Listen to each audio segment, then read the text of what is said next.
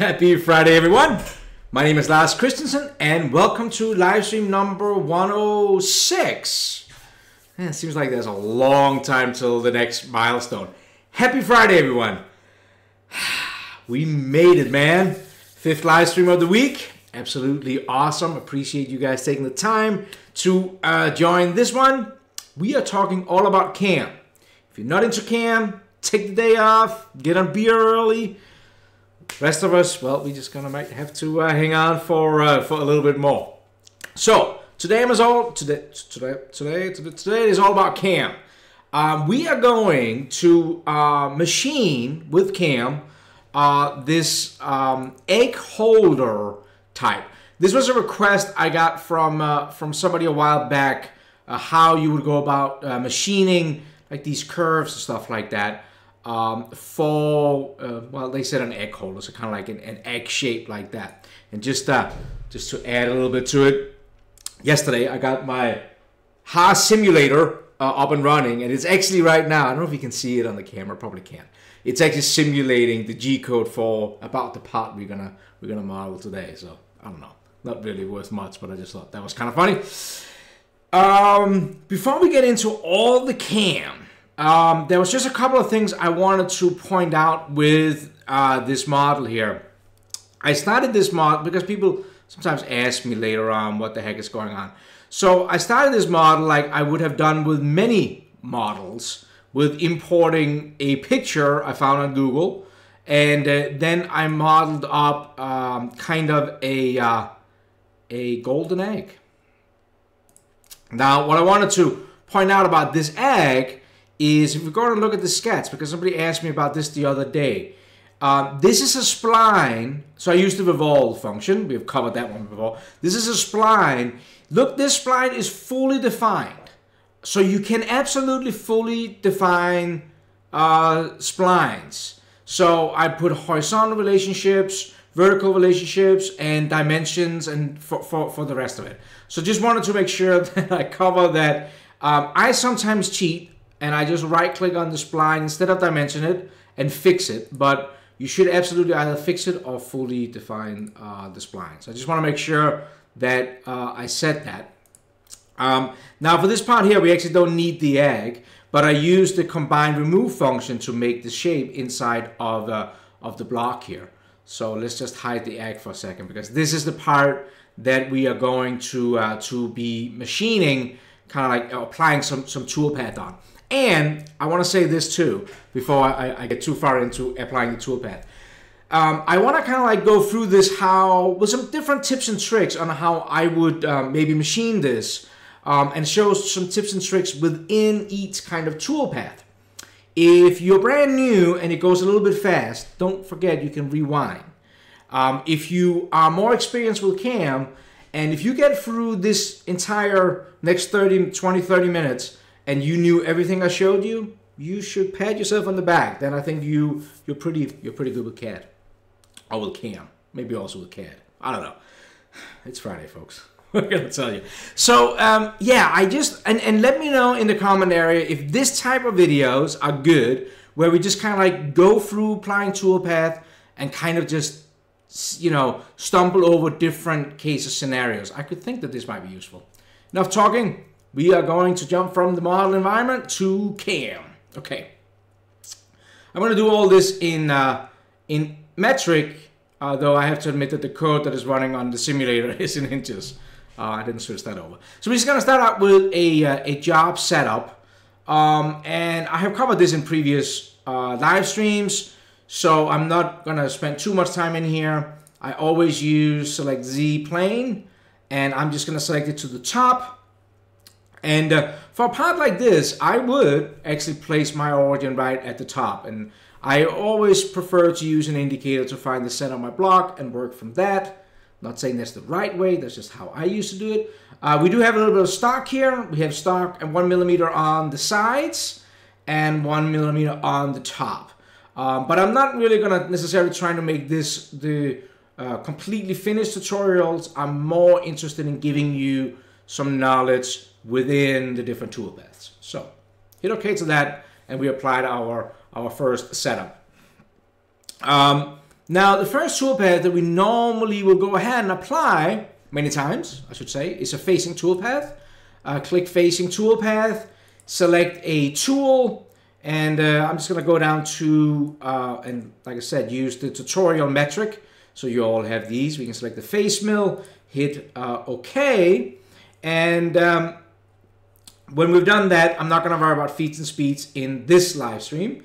Go over to the geometry tab, but like I said before, with the facing operation, it finds the boundary box. That's that orange one. So let's just hit OK, and we have now a facing operation, right? So nothing too fancy here. Hit the simulation button, hit the play button. We are now kind of like decking up the top.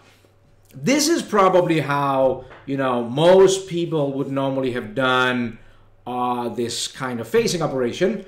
Nothing really exciting here. Many people have asked me, is it possible to, instead of using a facing operation, let me highlight that and hit delete, couldn't we use the 2D adaptive?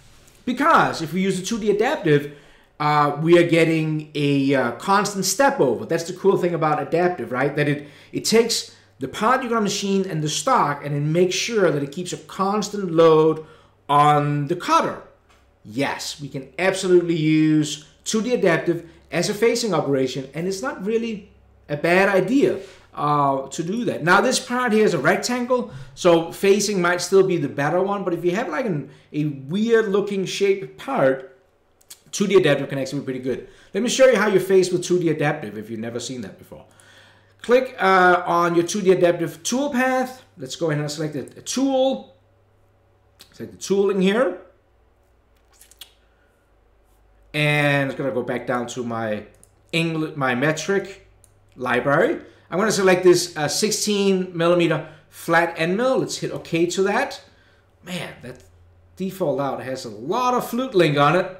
That's a little ridiculous. Did you notice in the latest release, if you right click and hit edit tool, that the awesome developers got a better picture in here? Now you can actually modify, you can actually see what these different things are. It makes life a little bit easier to kind of like, if you ever wondered what the different values were. So, you know, thumbs up to the development team. Now it's 25mm, like probably a little bit more realistic size for a cutter like this. I wouldn't have it sticking that far out of the tool. Okay, back to 2D adaptive. Now, in the geometry tab for 2D adaptive, you are normally used to check edges. That's what I always preach. But when it comes to a facing operation, then select the face. I'm going to click on this and I'm going to hit OK.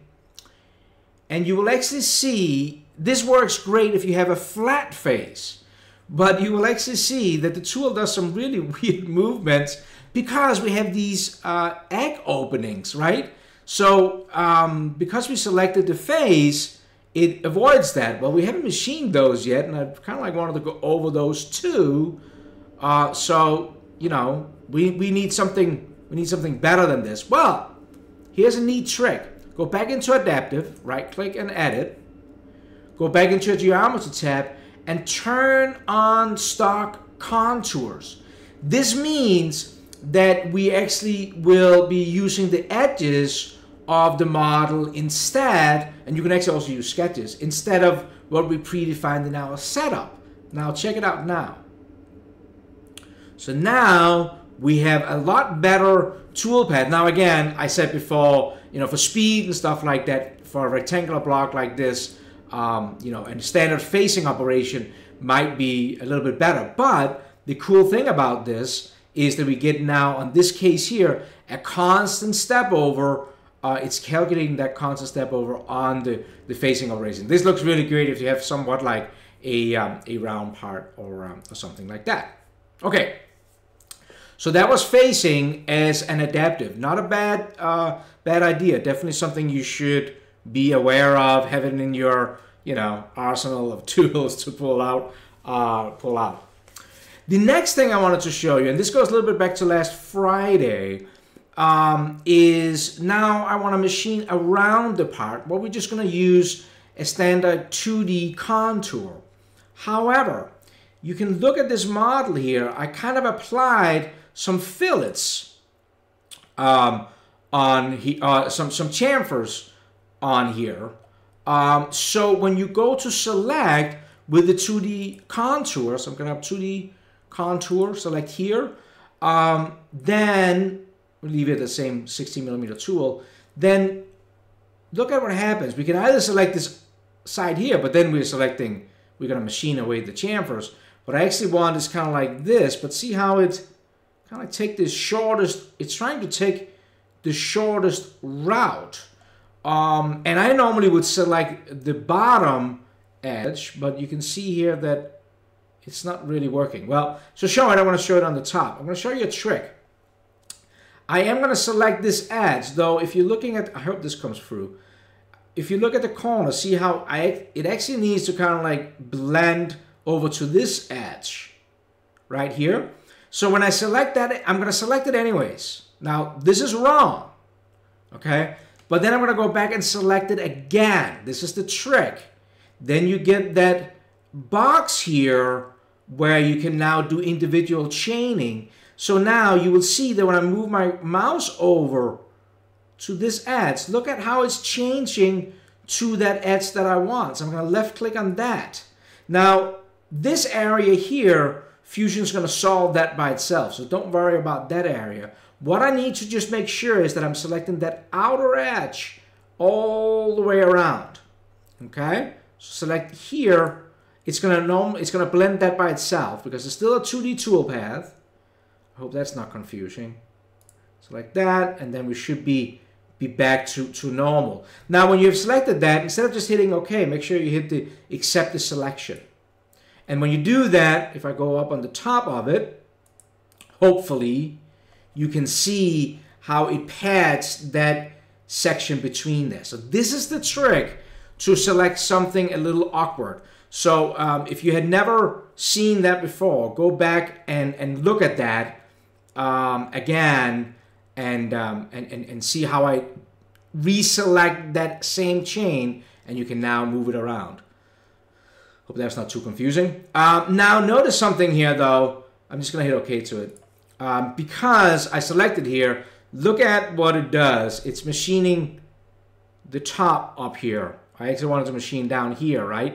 If I go back into the 2D contour, that is because in the heights tab, and remember we did a live stream on this in the past, always work from the bottom and up on the heights tab.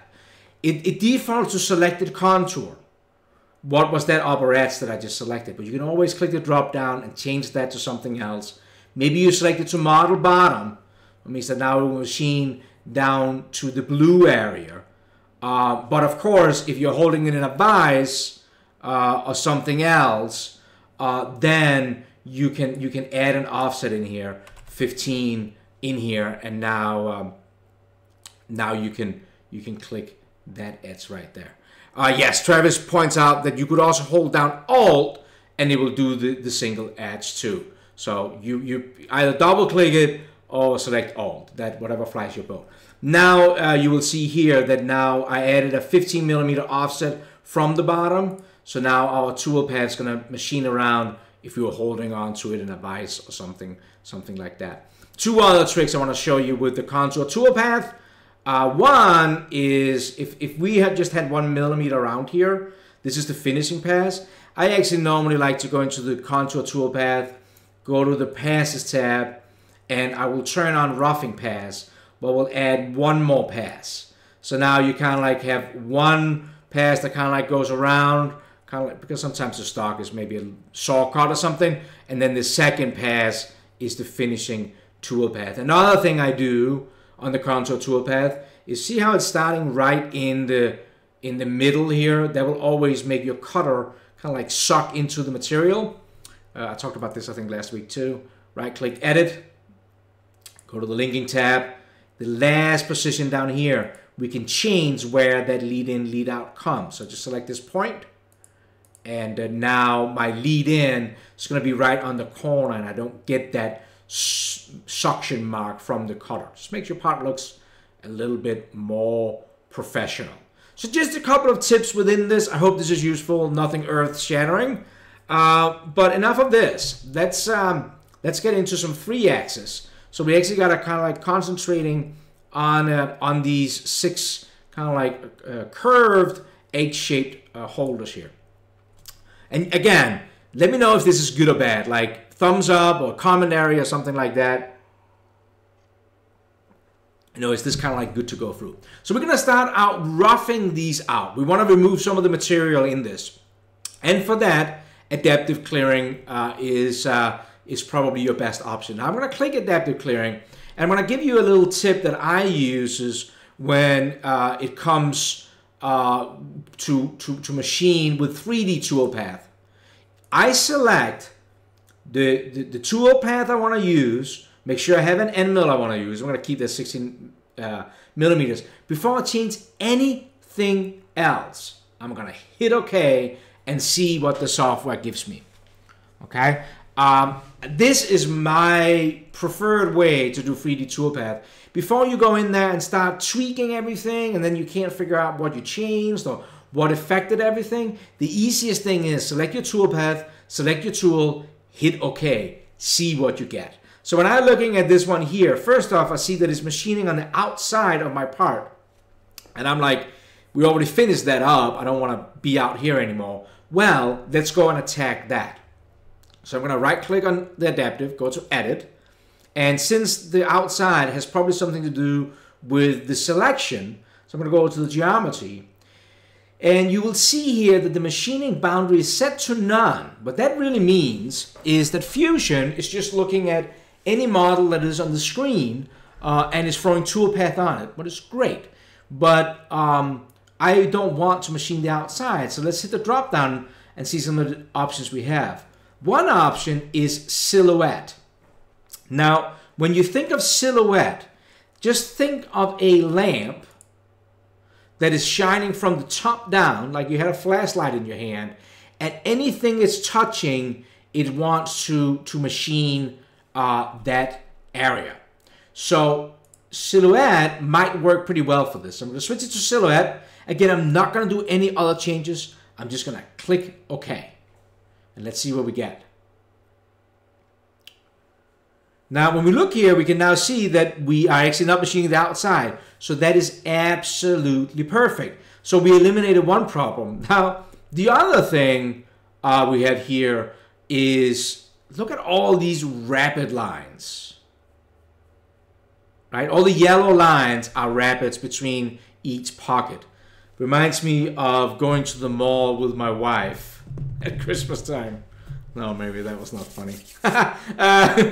So we want to eliminate some of these lines. Check this out. Right click, hit edit, go into the passes tab, and notice down here there's a checkbox for order by depth or order by area. Let's try to check area, because like consider each of these kind of like an area, and click OK.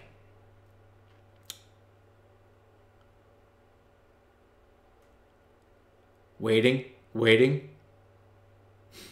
Now you will see that it breaks it down and machines this one, and it kind of like goes in a better kind of order, right? So we kind of like eliminated all that running around. Now let me just zoom in a little bit and look at this one here. So this one is pretty good. If we simulate it without the stock for a second.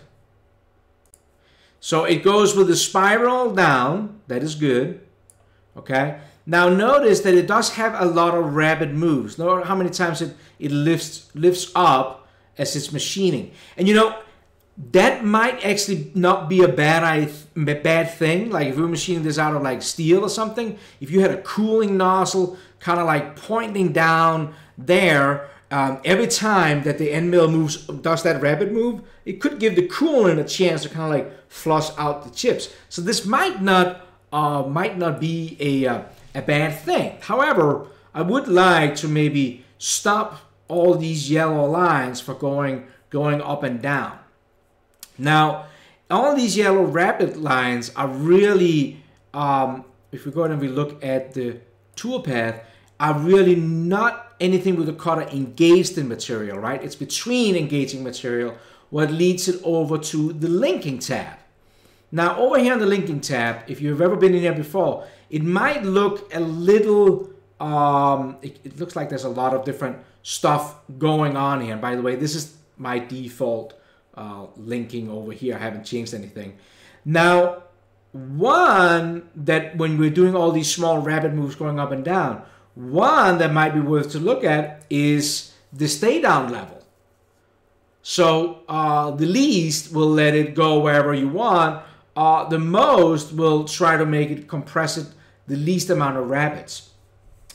Rule of thumb, whenever I use this out of the gate, I normally set it to 50%. That way, a lot of this has to do with the calculation. How long does it take Fusion to process it? So the more you go most, the more it is going to, the longer it's going to take to process this. It's important to remember with the adaptive that one of the awesome things with adaptive is that it really will not gouge your material. So it's using a lot of resources, making sure that it's not gouging the material, but that can take some crunching time for your computer. So you can see this is a lot better, right? It does a kind of like it's still gonna move around in here. It's not meaning that it's not gonna do some rapids, but it's not moving up and down. It only have like one in here in the beginning and then one to the next pocket. So this is actually pretty good. Now let's go ahead and simulate this with stock on. So I'm gonna select the whole setup so I get all of them, but I don't really feel like, let me go to stock. I'm gonna change that to ceramic. I like this look a little bit better. I don't really care about the 2D adaptive, the first adaptive facing the outside console. I really want to go right to the adaptive. So if you click on that, you will actually speed forward right to that. So let's hit play. I'm going to do that a couple times. And we will see how end mill comes in here from our last operation. We will see that it spirals down, what is great. It's going to go all the way down. And then it will kind of like go out and make these staircases. What is really good way to rough out these pockets, right? Looks pretty good.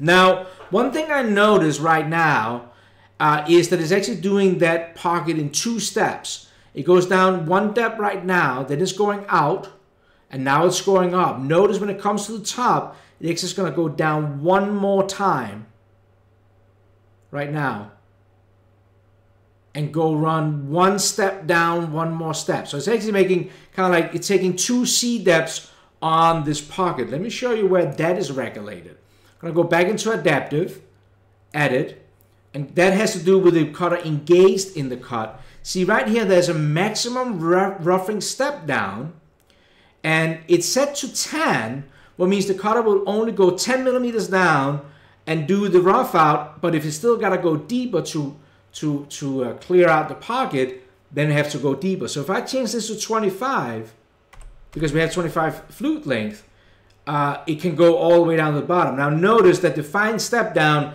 actually changes. If before it was 1 millimeter, now it became 2.5 because it's a tight into the roughing step down. But I actually like that 1 millimeter step down, so I'm going to change it back to 1 millimeter. Hit OK, and let's take a look at it now. Let it calculate that. 2 seconds. Give me a chance to get a glass of water. It's almost beer time. It's Friday, man. I might run a couple of minutes over here actually today. I thought that I was going to run faster through this than I was planning on. Okay, simulate, and let's go down to the last adaptive, because I think that this is kind of like, I hope this is good stuff.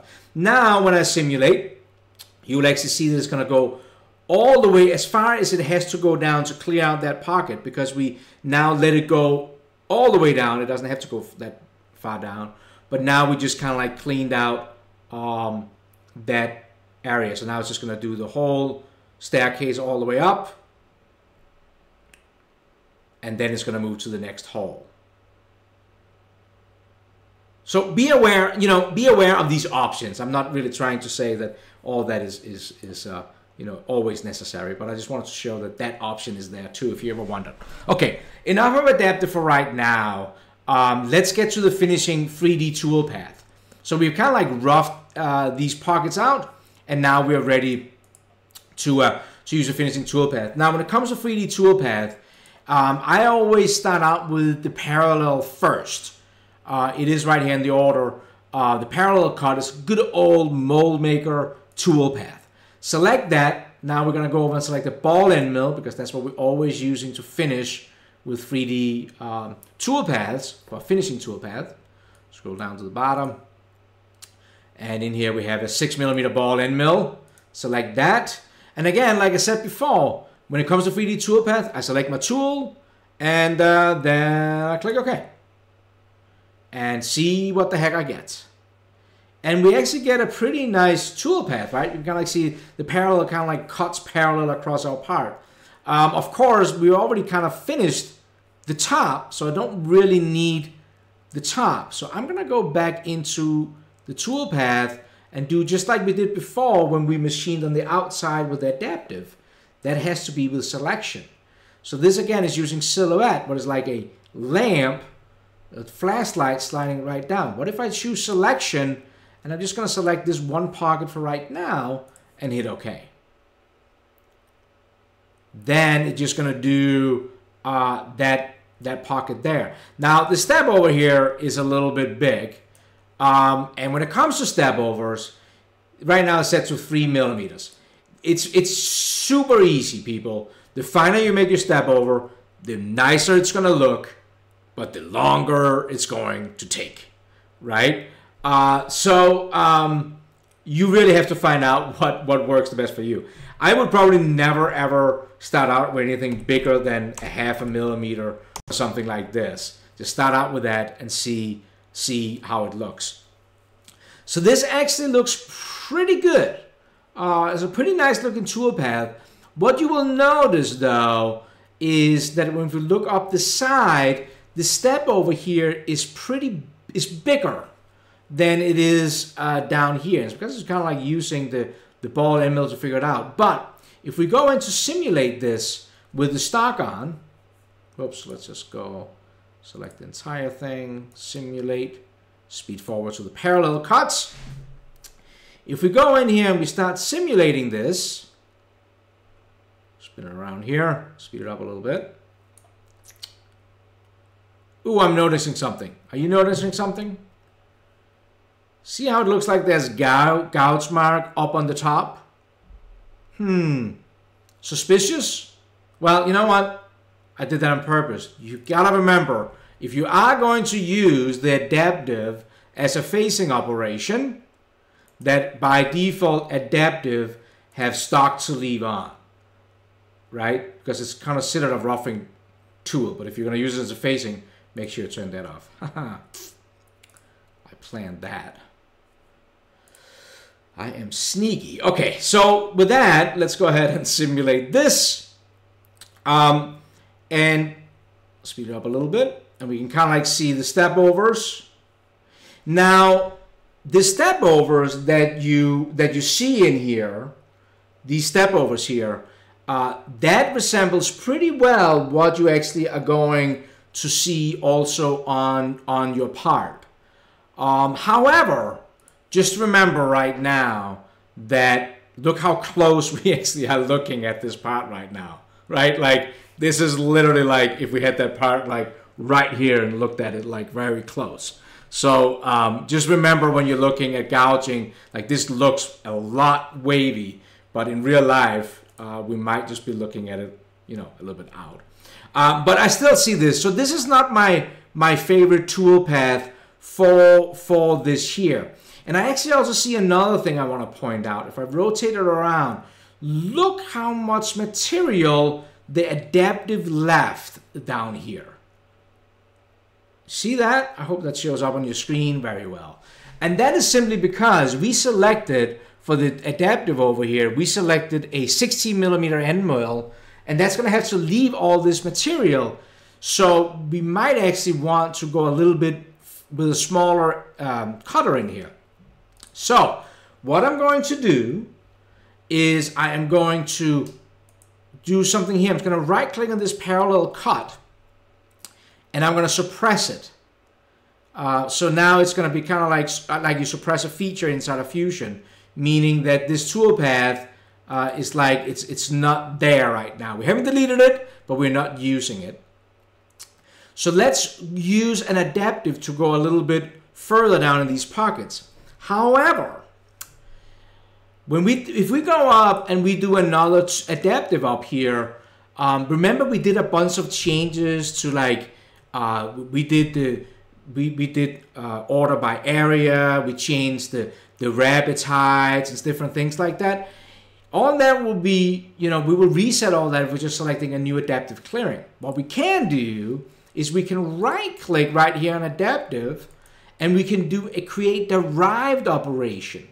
So right click on the adaptive and say create derived operation and select another adaptive clearing. That means we are copying all those settings over from before. I am going to run a little late today, but it's Friday, so you get a little bit extra for your mission here. I'm going to go with a smaller cutter though, because that's the problem. That's the reason it didn't go so deep. So I'm going to select another cutter, and let's go down to our tutorial down here, and we could select as a 5mm flat end mill, whatever you have, right? Select that, and then so what we now have is we go to geometry. You will see that that was set to silhouette because that was what we changed.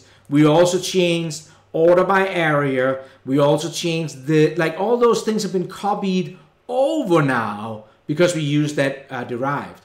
The other thing I'm going to do is I'm going to go back to the geometry tab, and there's something called rest machining. And if I select rest machining, and it's default turned on from setup of stock, but if I change that to previous operation and hit OK, I actually get a warning that the 25mm that I have on my depth over on the passes tab exceeds the flute length on this 5mm cutter. So Fusion has this intelligence in it. It looked ahead and says, whoa, are you sure that you want to keep that at 25? Because you only have 10mm flute length. We're probably okay here.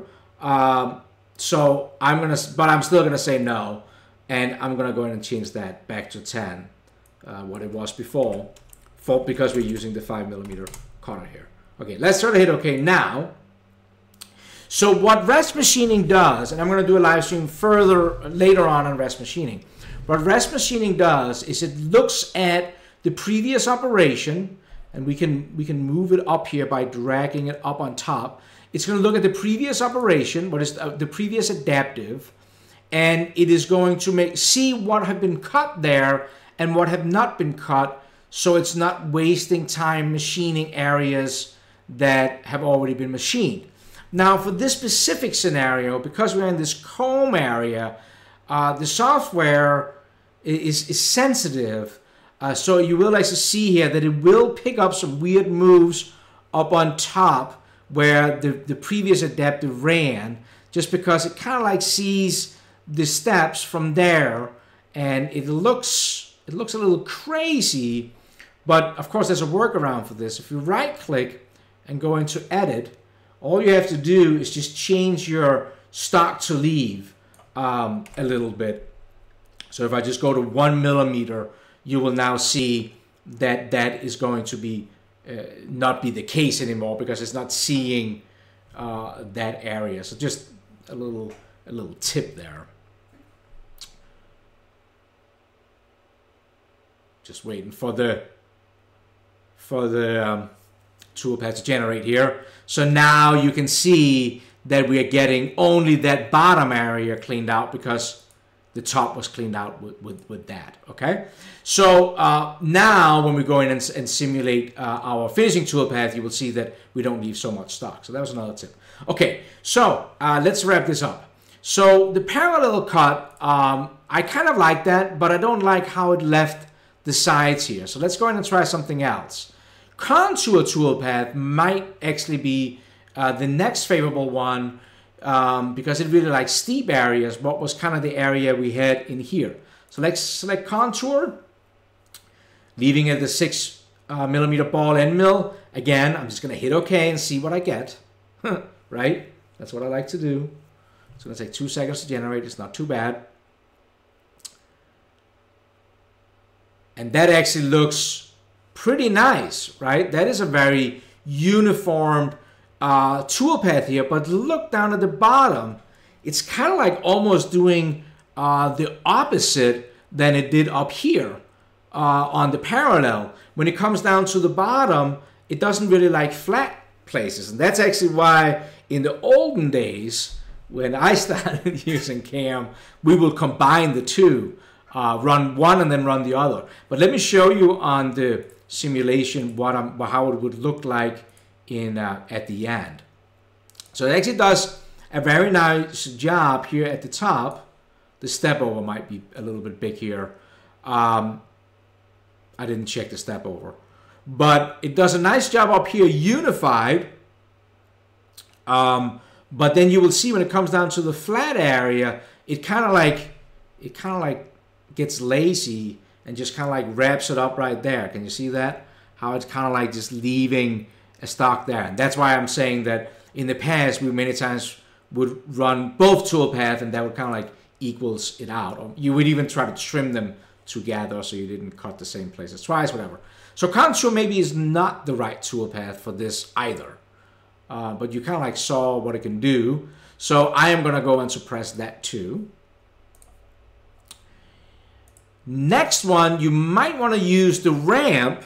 So the difference between the contour and the ramp is that the contour will do one full circle, go down, one full circle, go down.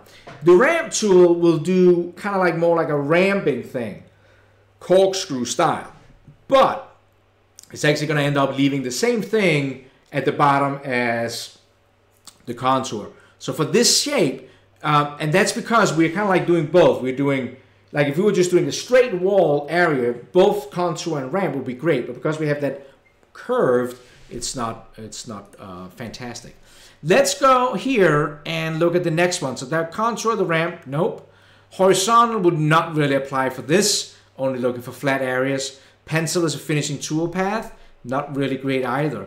Now the scallop tool might be an interesting one. Let's try that one. So I'm going to select scallop, and I'm just going to hit OK. We still have the 6mm ball end mill selected here.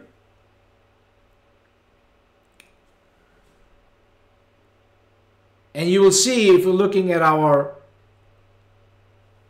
egg shape, that looks very weird. Well, that's because the scallop kind of like collapses from the outer inwards in this case. So it starts from the out and it kind of like just collapses with an equal step over towards the center of this. Well, what happens though if we right click, hit edit, and instead of doing silhouette, doing selection, hit OK. Now that looks maybe a little bit better. Let's try to go with a little bit smaller step over just to really get a better idea. So that's the passes tab, and it's set to 3. And like I said, I would never start out with anything bigger than 0.5, I think. And that there actually looks like a very nice toolpath, right? Like it's consistent all the way down to the end there. So that would probably be my choice for this. Now, of course, it's only machining 1. So let's go in and right click and hit edit. Go back to selection. And let's select the remaining pockets here. Like that. Hit OK. Let it process. And that should do it right there, folks. That should be, I think, a pretty nice looking toolpath. Now, with this done here, these two other toolpaths that I kind of like suppressed, I maybe just choose to shift select them both, right click, and we could just delete them, right? We maybe don't need them anymore. We found the toolpath we want. So I hope that you found this helpful. Hope I showed you some things that you may not have seen before, some things that maybe would help you in your endeavor into CAM. So that was what I was planning on showing on this Friday. Ran over about 10 minutes. I am so sorry. I hope that didn't hold you away from your beer. But let me know in the comment area how useful this is. If we want to do more of these kind of things, or if you rather want to be more on a specific like geometry selection or passes tab, instead of here where I'm kind of like just took you through like the process how I would program it. That's it, folks. Hope you have an awesome weekend planned. I really appreciate you taking the time to watch these. I will be back on Monday. I hope that you will be there too. I'm going to do what I normally do. I am going to end the recording. So if you're watching that, thank you so much. Thumbs up, thumbs down, be honest. And I'm going to jump into the live stream chat and say hi to everybody. Take care, guys.